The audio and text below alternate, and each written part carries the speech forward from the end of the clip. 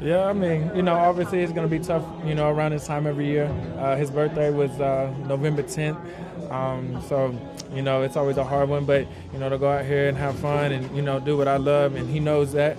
I've always loved this game, and he was up there watching me, So, it's a good feeling, to be able to do that for him and have the family watch as well. Were you thinking about him before the game as you got ready for the game? And even during the week preparing for this game, were you thinking about him? Oh, yeah, I've been thinking about him for the last 2 weeks, ever since his birthday. It's just always going to be like that. It's just, a little hole in your heart now. But football helps me fill that void. I go out there and do what I do, and he definitely sees it. What do you think he would say about it? Man, shoot. I don't even know what little Andy would say. He just probably look at me and smile, to be honest. The catch that you made, I mean, what did you see? How did you do what you did on that play? I mean, honestly, it wasn't even cover two, though. I wasn't even supposed to run that route. I kind of messed myself up. But so that's really why I had to catch the ball, because I messed it up, So I just seen him throw it in the air, and nobody was, he was behind me, so I had to fight through him. And then luckily, the ball didn't go too far after I, missed it the first time. But, it was a big play for us. We went down there and scored after that. So it was just a great team effort right there. What does it say about how dangerous this offense can be when you guys put up the numbers you did without Amari necessarily having the biggest game? I mean, we just got weapons everywhere. We've been saying that all year. When we get everybody involved, it's a good thing. It's a good thing. It's fun.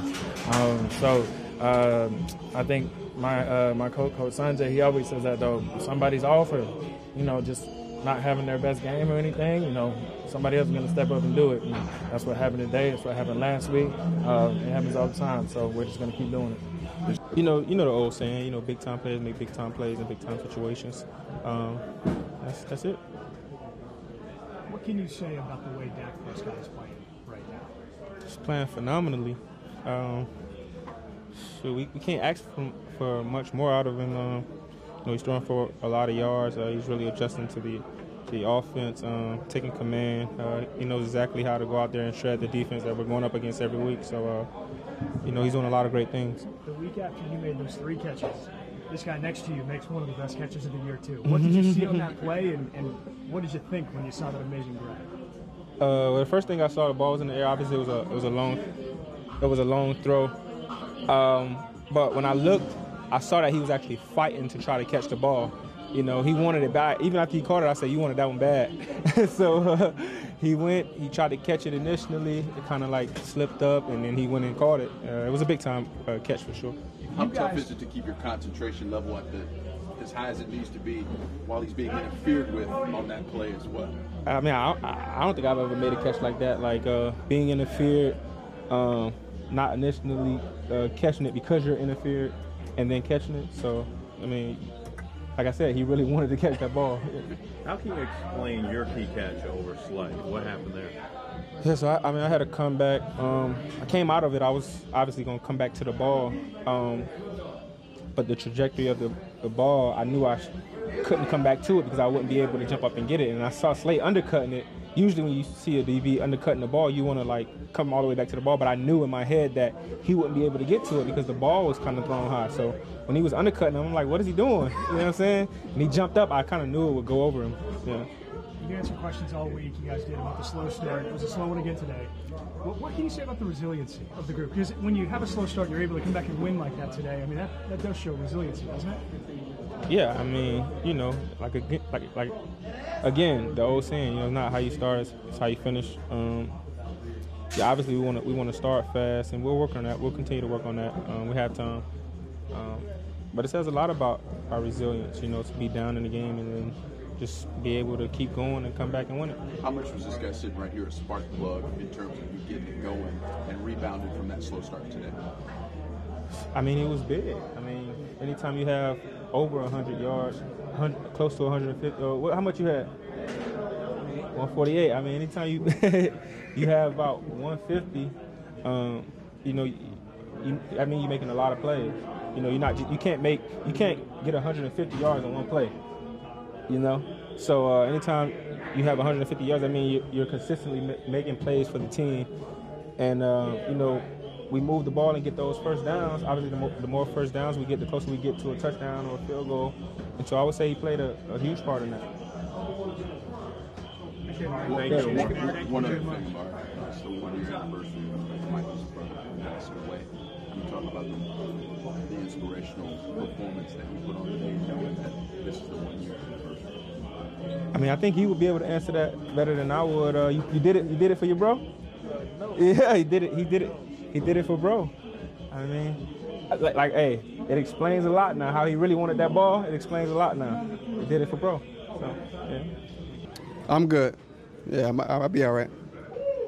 Let's talk about this game and this offense and the explosion y'all had. Usually Cooper's a big part of it, but Cooper wasn't a big part today. It was you and Gallup. Yeah, I mean that's what we pride ourselves on is we got guys that can get the job done across the board, and that's what it takes to win in this league. Whenever they try to take one person away, we're able to make big plays in the back end. How scary does that make the possibilities of this offense? I think we've shown that year out through this year. What we're capable of is just finding ways to win, and we're able to do that today. What you've been able to do the last couple of games, does it feel like you and Dak are clicking in a new way? I wouldn't say in a new way. I think it's kind of more of I'm starting to get a feel for how I fit into this offense. The coaching staff is starting to know what I'm good at, and the blend of the two, I think it definitely helps. You talk about the catch that Gallup made on the 41-yarder, getting it interfered with, and he still managed to bring that ball in. Yeah. I mean, he's an amazing player, and he makes some incredible catches. I think we got to get him more involved and then find ways to get him the ball and let him do what he does. You guys had another slow start. Do you think yourself and him really acted as spark plugs today to get the offense going? Well, we pride ourselves in that. As a group, we think this team goes as we go. We know we got a great running game, but on third down, we got to be the ones that's moving the sticks, and we did a good job of that today, making some big plays in the back end and opening up the offense for us. As a receiver, how tough is it to keep your concentration level high enough to make the play he made on that 41-yarder? That's our job. That's what we do. The concentration level, you go back to high school, middle school, whatever you want. That's a part of what we do. We're professional athletes, professional receivers, and we got to make those plays when we get those opportunities. The zone Dak has been in the last couple of weeks. Certainly looked good last week, but today, again, 444 yards. The running game was stopped, and y'all went to the pass. Yeah. He had a great game. He did. I think a lot of people don't realize how good he actually is, and I think he's just continuing to prove people wrong week in and week out, and I think it's our job as receivers to continue to make plays for him and be the best we can be for him. Take us to a play where you slapped your hands, you slide across the middle, take what you saw there. When I slapped my hands on which one? There was a play you got me across the middle, maybe the third quarter. You were clapping your hands just before the snap, and then you went across the middle and made a big play. Oh, I was clapping my hands for protection to make sure that we were in tune, that I knew if I was going to be hot or not, and then I just ran my route. How big is Gallup? I mean, you were here last year, but he's a young receiver. You've been young before. Yeah. Receiver. How have you seen him grow just from training camp to now? He's been making plays, since I got here, through OTAs, through training camp. I think people are starting to understand exactly how good he can be, and he's going to continue to grow. He's going to continue to get better.